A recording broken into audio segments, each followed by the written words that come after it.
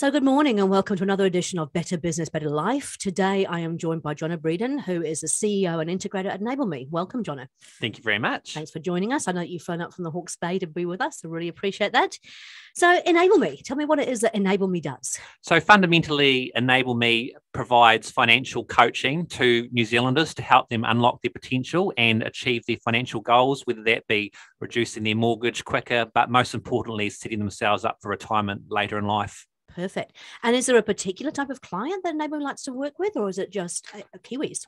Well, the great thing about Enable Me is that every person in New Zealand can use financial literacy and financial accountability really to get ahead faster. I mean, even those people who think they are good with money, myself included, can benefit from a layer of accountability, and that's what Enable Me looks to provide. Yeah, and that's really interesting because your background is actually in accounting, is that right? I know, ironic, isn't it? yeah. And I think sometimes, it's like the builder's house. We often find that we can say all the right things, but we don't necessarily follow them ourselves. Yeah, exactly. But also it shows that no matter how sophisticated you are in your financial affairs, you can always do better. Yeah. And that's what we really look to unlock. Yeah. And I liken it to using a personal trainer, right? We all know that going to the gym, eating healthily, all that stuff is what we need to do.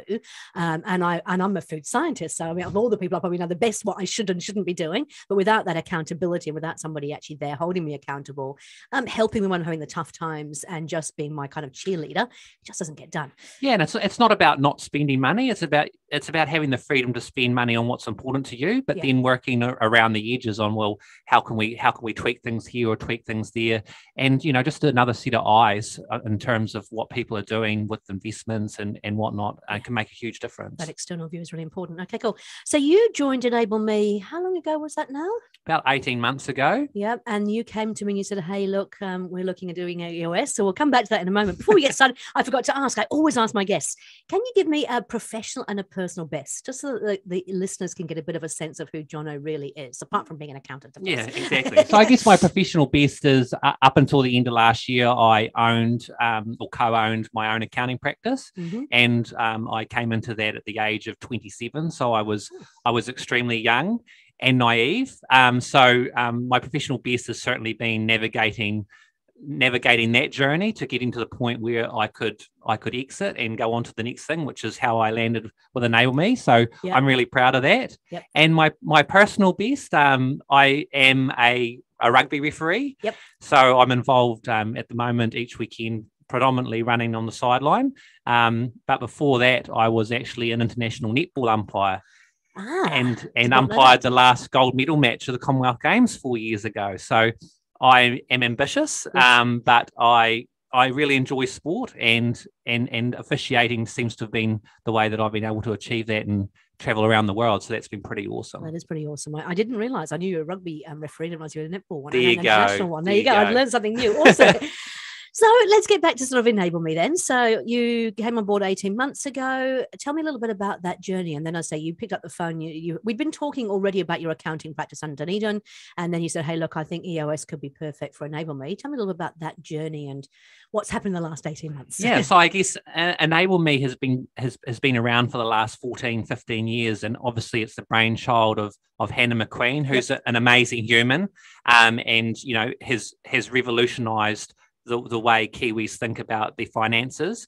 And as she approached me a while ago and really could see the value in having somebody to run alongside her and help her with some of the heavy lifting so she could focus on what she wanted to focus on. Yep. And I guess that's what really brought EOS to the front of my mind in terms of a tool that we could use in our business to take us to that next level, because I wanted to be able to harness the absolute best of Hannah, which is the visionary, which is all the funny ideas and running at pace, and actually organise that in a way that wasn't causing, with respect, a whole lot of hassle and havoc within the wider business. So we just needed a way that we could do what we're already doing, but do it in a considered way and with a little bit of a blueprint. So we didn't feel like we were flying by the seat of the pants. Yeah. I mean, Hannah is an amazing lady. And those of you who've heard her, I mean, she really is inspirational. She's got amazing ideas. She created this whole thing from scratch and has done an amazing job.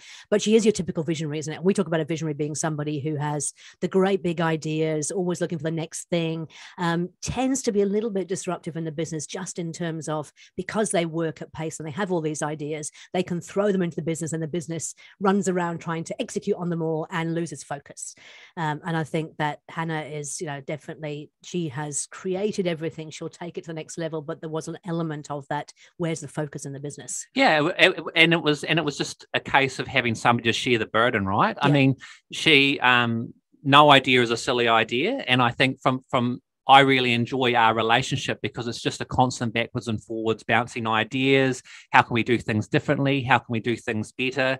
And I mean, when you think about it, like, I'm hugely grateful for Hannah allowing me to share in that journey, because wearing her hat, it can't be easy to, reimagine what you've always done in a slightly different way. But she is amazing at that. Yeah. And the fact that she's leaned into the process has only assisted really in getting the business from where it is to where it is today. Yeah. And so you play the role as the integrator. So for those who aren't aware of EOS, what is an integrator role? What do you do? So basically the integrator role is the person who is responsible for the leadership team and making sure that you have the right people in the right seats. And in our business, the biggest role the integrator plays is removing obstacles and barriers. So it's about leaving Hannah free to do what she does best, the visionary piece, blue sky thinking. And in our business too, obviously Hannah is on the tools at the same time. So I also pick up the mantle of basically CE and running any ideas to ground alongside her. So it's really just that extra bum in the middle, really, just to make sure that the place is running smoothly. Yeah, it's the accountability, the discipline, all that sort of thing, making sure you've got the right people doing the right things. Yeah. Excellent. Okay, so it's been 18 months. Tell me a little bit about that journey. What's been the highs and the lows in that journey so far? Yeah, well, I won't lie. I mean, starting the EOS journey was a bit of a shock to the system because we had a situation where we had a leadership team, if you call it that, where there was, I think, 15 people around the table, which is basically half our business. Yeah. I joke, but it wasn't quite that bad. But, we had various people there who had skills and who had really good opinions about how our business should work. And I guess it was the initial rub was getting those people to understand that wasn't actually being devalued. We just needed more rigor and accountability around how we frame those roles up. Mm-hmm. So we've now got a leadership team of 6, and that's been working well. But the thing you learn with EOS is that it's never set in stone. I mean, we've changed the makeup of the leadership team once already. I think we'll probably change it again, just as we begin to understand what are actually the pressure points in our business. What does our business need to grow, achieve our goals? So I think, the journey towards accountability has been challenging, because it's not necessarily something that we have done well in the past. But that being said, now we're really starting to get the traction with the rollout throughout the wider organisation, underpinned by the piece of work we did on our core values and our purpose, which was hugely powerful. And for us now, it's about just living into that, really. Yeah. Perfect. And so, you talked about the first day, if you like, which is always one of the fun days, I think, both for me as an implementer, but also as you weren't saying that at the time, I'm sure. Wasn't. I was like, get me a wine, get me out of here. No, but it is, I mean, because we're basically fundamentally challenging the way that everything runs. And with the accountability chart, which is not an org chart, but it is an accountability chart about who's accountable for what, there can be some pretty major changes in there. And I think, like you said, that changes over time. We don't expect it to be set in stone. But yeah, so from that day, interestingly, we don't do the stuff like the vision and the core values first. We actually teach some tools that you can work. So we went through the accountability chart. We decided to be on the leadership team. You went into the business. What changed from that point forward that was different to what you were doing before? Well, I guess we had some structure around what we were, certainly in terms of our meetings. We used to have a lot of meetings, I would argue, for meeting's sake. Yep. So now we have, with our level 10 meetings each week, we've got a structure around, how we actually run our leadership team meetings.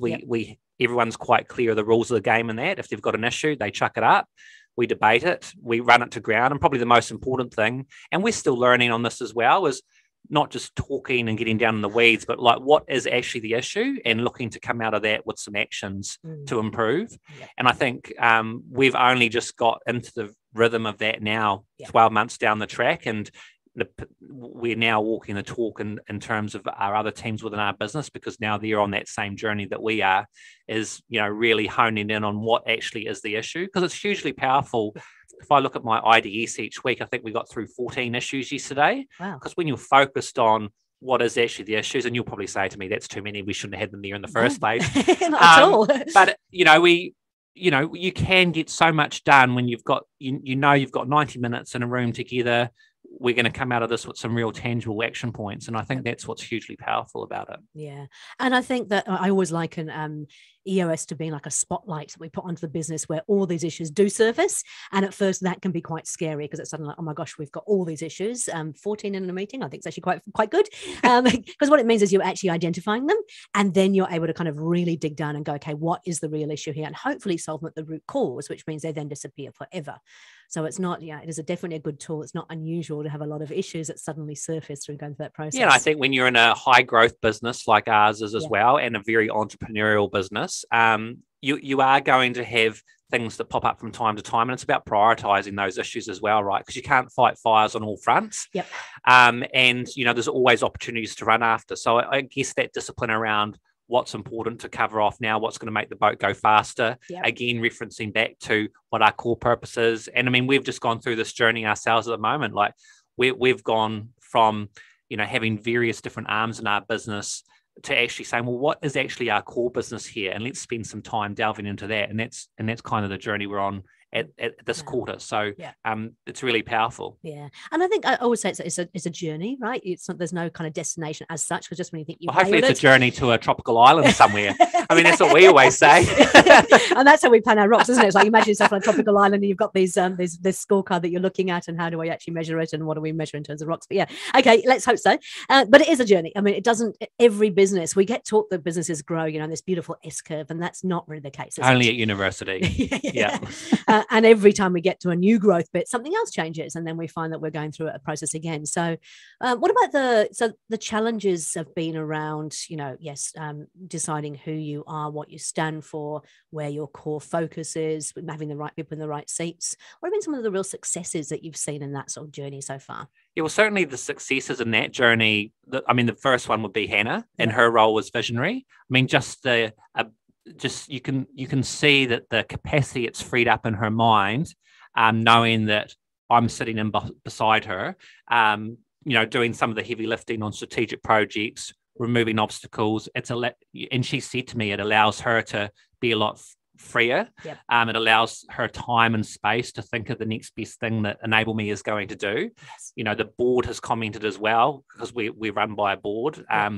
What a difference they've noticed, and just the capacity that we've got to run at pace at things with two of us kind of being able to play to each other's strengths. Yep. So that's been a huge success. It's like real clarity around, I suppose even time to have that sort of clarity of thought. Yeah, and I think that the thing that's quite unique in our situation is I live in the Hawke's Bay and Hannah runs the business from Auckland. So we've also got the element of remote working, which people were worried about how that might work at the start, but it's almost played to our strengths in a way, because I'm free from interruption to just get on and do stuff. Yep. Obviously, I still manage a team, and there's still the people element, which, I need to cover off. But by virtue of location, it also allows me the freedom to really get into the weeds on some of the obstacles in our business and how we can do things better. Yep. I think that's been hugely powerful.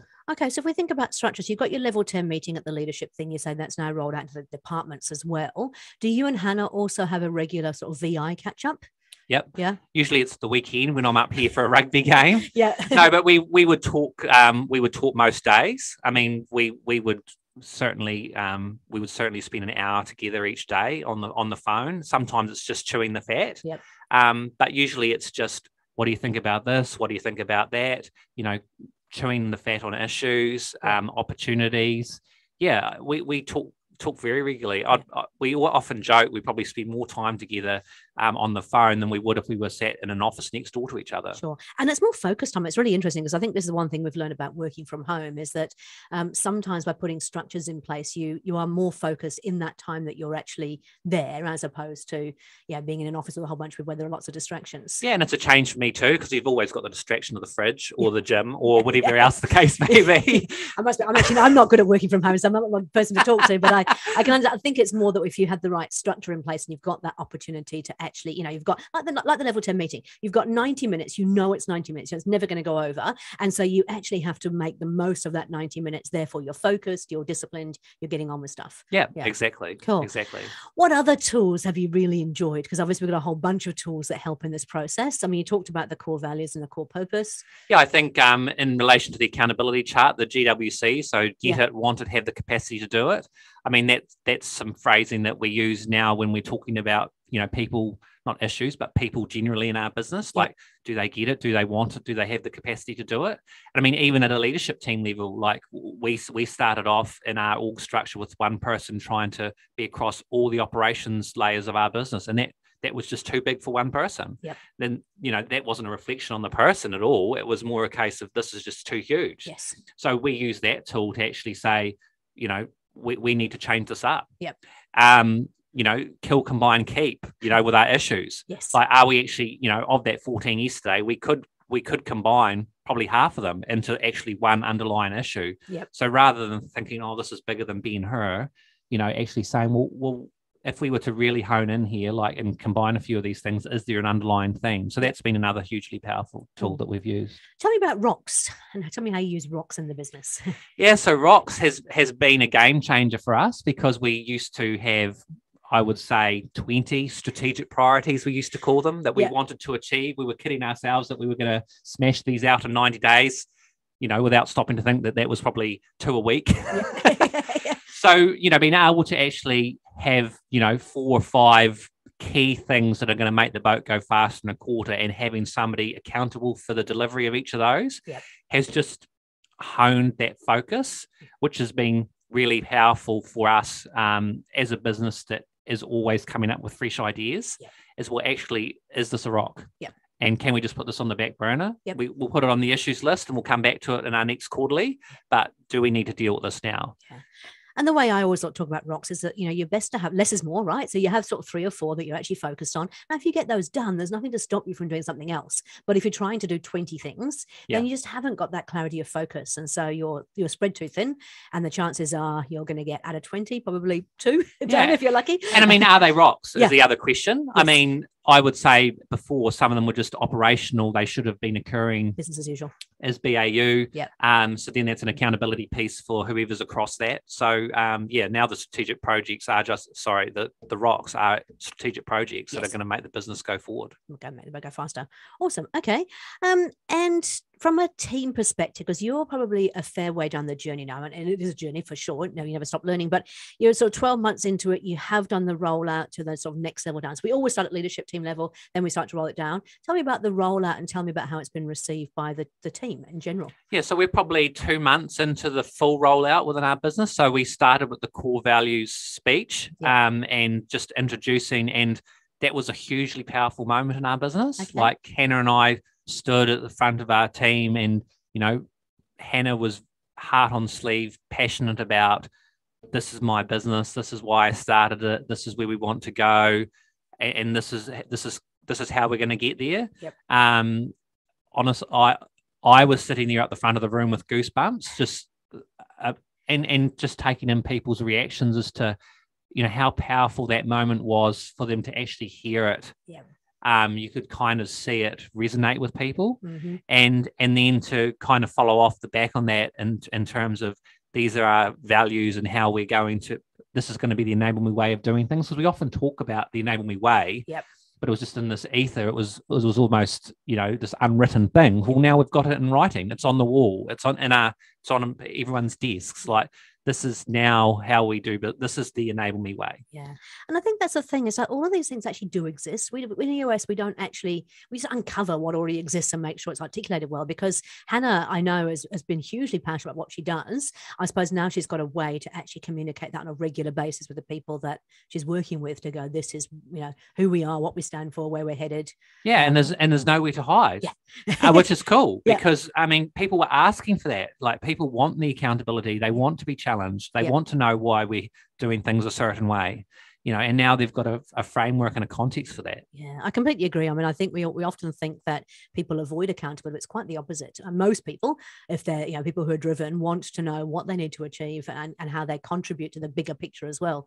And I suppose, that speech that Hannah gave, when you start talking about the future as well, it starts to get people on or off the bus, because they either go, hell yeah, I want to be part of this, or that's not really my cup of tea. Yeah, and I think that's the other piece, right? Is that we have had some people leave us on this journey with our best wishes. It was a mutual thing, and equally we've had people that we're now starting to attract talent that align to what we're wanting to do and where we're wanting to go.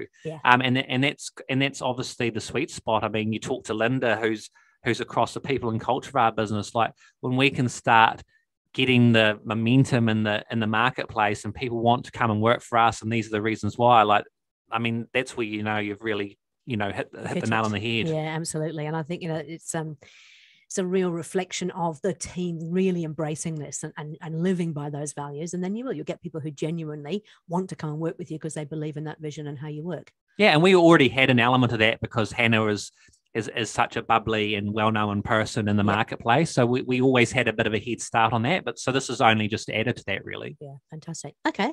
What are the other sort of things that have happened on the journey? What could you share? Because the listeners here are generally established businesses. They're looking to hear both the highs and the lows of business, because, as we said, it doesn't grow like a beautiful S-curve. Yeah, well, I mean, one of the challenges we've obviously had is trying to, that every business has been through over the last 2 years, is our business has been affected by COVID.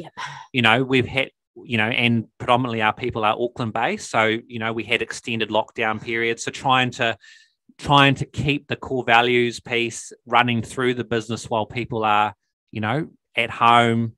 Some of them are working on their laptop on their couch. They're not set up to work from home.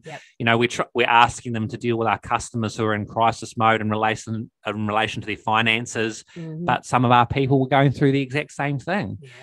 So it hasn't been an easy period for our business, just like any other. So we've had to adapt. We've had to do things differently. We've had to put people front and center and make sure that people are okay. And that piece of work is ongoing, because I don't think we can underestimate the impact that COVID has had in resetting the way that our life is. Yeah.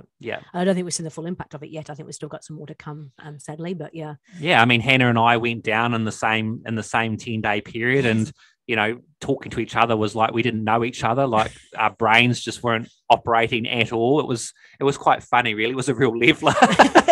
I actually would have loved to have seen that, because I know from my meetings, I would. That would have given me some amusement for hours just watching that. But okay, so it's definitely affected the way things are done. So then, how have you kept the team together? Because you're right. I mean, some of them have been going through some pretty major stuff themselves. What do you think is the magic that's kept them together? Yeah, well, I don't think we've got the silver bullet, but I mean, our team leaders have been across, have been very good at having regular catch-ups, asking if people are okay. As a business, we've said, is there ways that we can help? Do you need care packages? Do you need, IT stuff to make your life easier at home? Like, we've done what everyone else has done to try and to smooth the journey. But I guess the other bit that we've done is overlay this is happening now. We're going to come out the other side. For our business, it only makes what we do and what we promise to our customers more relevant, because financial well-being is a huge thing in New Zealand, and it's one of the single biggest causes of stress. And marriage breakups, I think. Exactly. I mean, Hannah will rattle off the stats off the top of her head, but I mean, if you ask, 1 in 10 New Zealanders, probably 7 of them will have some worry about money or wealth or buying a house or future. And I guess COVID's only exacerbated that. So, but therein lies an opportunity for us. Now people are probably more attuned to it because they've been forced to. So just take me a little bit on the customer journey for a customer coming in to enable me. So I recognize that, hey, Kay, I'm not so great at my spending. I probably could do with a budget, whatever it might be. I get in contact with Enable. What happens from there? Yeah. So when we get a lead come through the door, we basically go through a process to, I guess, put you in a box in terms of what program or what sort of coach do you need to work with to start the journey, because it's just that, right? I mean, somebody that comes into our business will be at a point, and the first thing that we do is figure out what their spending habits are. Are they a shopper, or are they a saver, or are they somewhere in the middle? Because that behavioral piece around how people are with money underpins any work that we do with them. It kind of comes back to their core not core values, but then so the whole onion, the core of their whole being. I'm a shopper, by the way. Yeah. So is Hannah. So it's quite fun. Yeah. And so that actually affects the way that we treat everything, like our risk with money, all that kind of stuff is affected by that sort of fundamental core personality, I suppose. Yeah. And I think money is a very emotional thing, right? Yeah. So we have to get permission to, unravel that. And I think the way that we do that is, and I've been a customer of Enable Me. Yeah. So, and I still am. So, I mean, what sticks with me as I went through my journey was I thought I was good with money. I was an accountant, which is great. But when you actually turn up the dial of, well, could you, what are you frittering away each week? Yeah. And how could we be using that to get you ahead faster, smash off your mortgage? Yep. And people who've got family, like how do we help them achieve their goals that they've got for their children and for the next generation?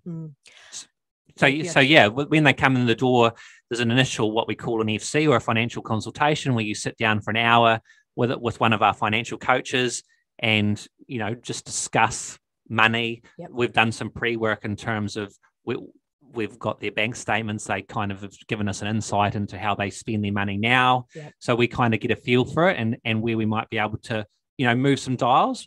But I guess the thing that I like about what we do with our customers without giving it away is that we always start from the point of what's non-negotiable. Right. So we don't seek to change that straight away.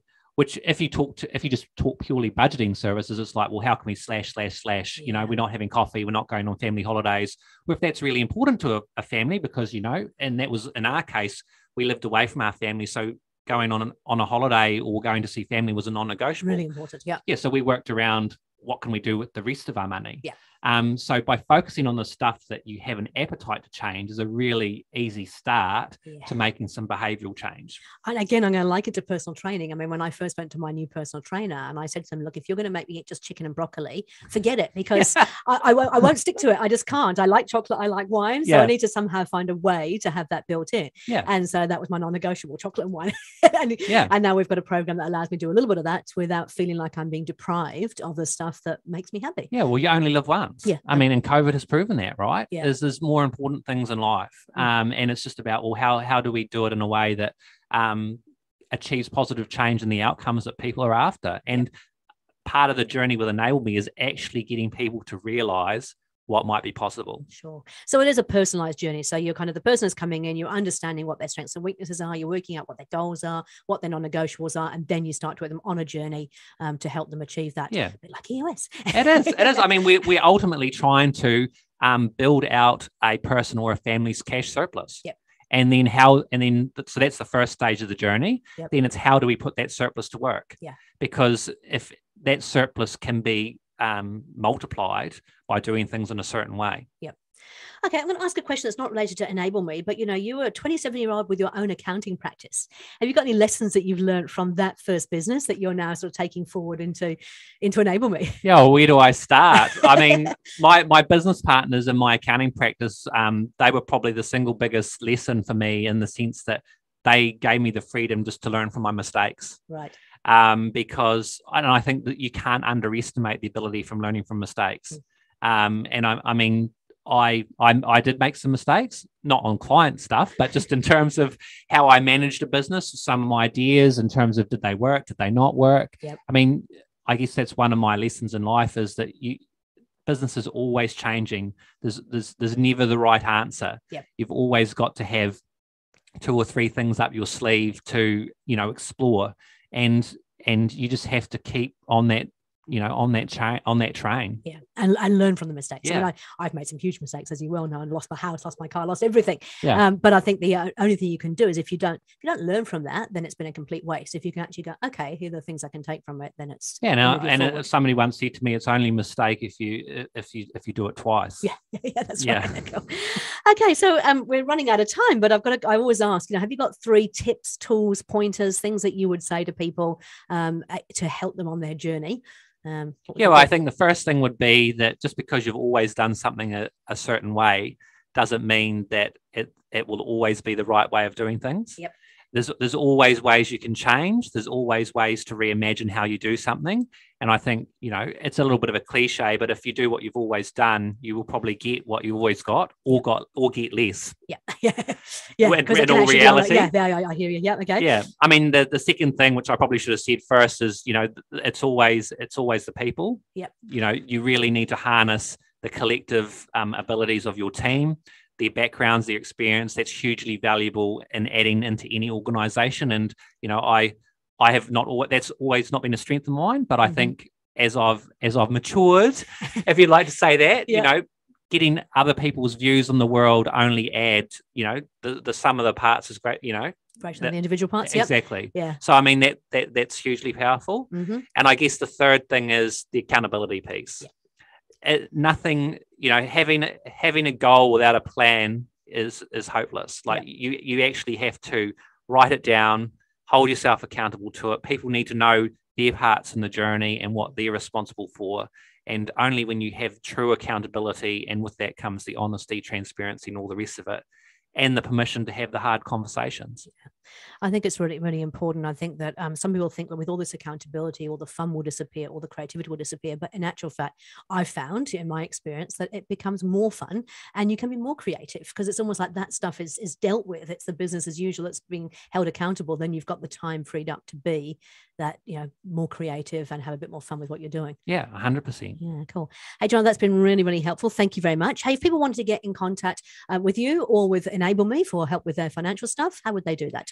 Yeah, so just through our website, all our onboarding is there. So enable.me, very easy to remember. Easy, yeah. And for anyone listening today who wants to experience the journey, we'll put a link in the podcast for people to come and get a special offer, and we'll make sure that they're taken care of. So that's fantastic. Thank you very much. And if they wanted to talk to you, because I'm sure there's a few people who kind of go, I'd love to hear a bit more about your story.